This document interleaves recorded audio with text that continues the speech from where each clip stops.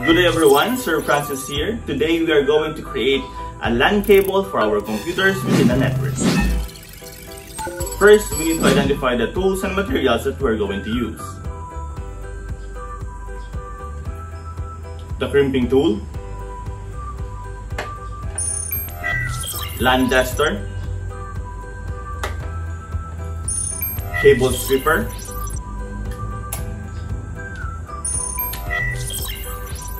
two pieces of RJ45, and a UTP cable. Are you ready? Let's begin. The next step is we need to get our UTP cable and crimping tool. The crimping tool has a built-in blade that can cut and strip the cover of the wires. Having a crimping tool is like having a wire cutter and wire stripper at the same time.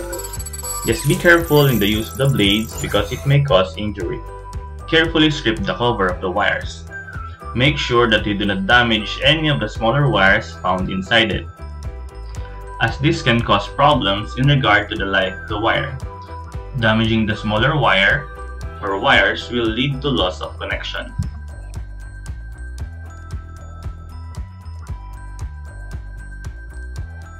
The third step is you need to separate the individual wires and straighten them out. This will make your work a lot easier when you must put them in order.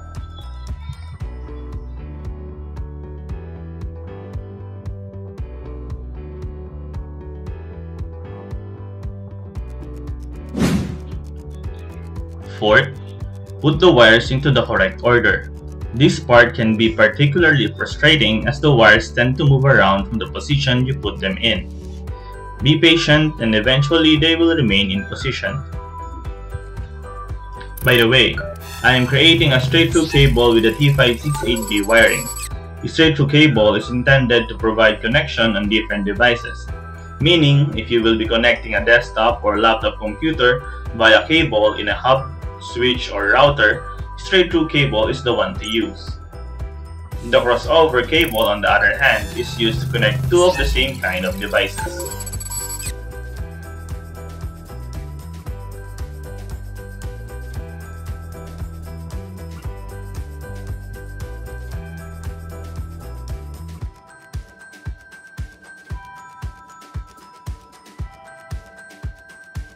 The fifth step is to make sure that the length of the wires are not too long.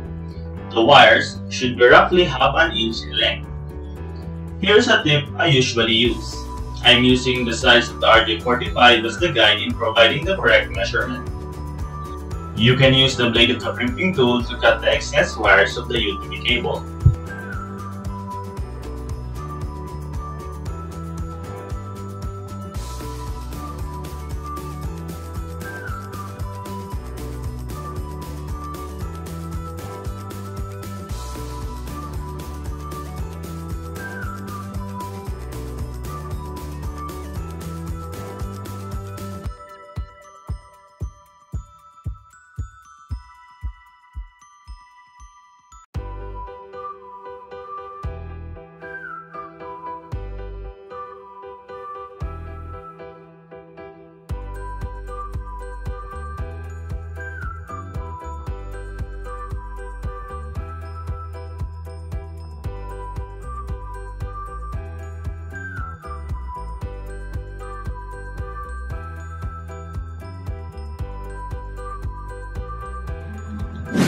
Sixth, insert the wires into the RJ45 connector. Maintain the wire order from left to right and slowly push them into the RJ45. Make sure that when you do this, the RJ45 tab is facing downward. Double check the wires on the sides and at the back of the RJ45. Be sure that all the wires are hitting the top portion of the connector. If the wires are too short to hit the top, you need to redo the steps again from step 2 to step 6.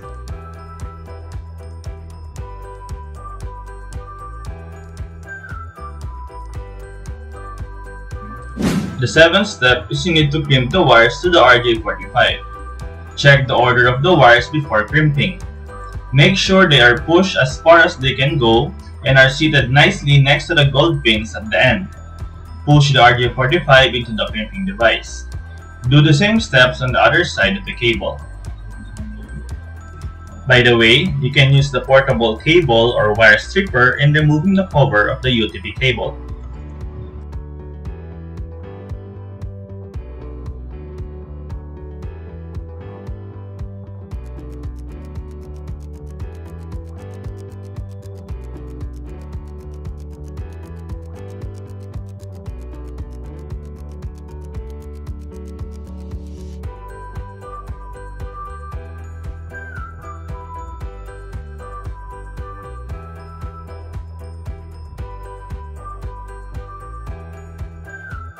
The 8th step is you need to use the LAN tester to test for proper continuity.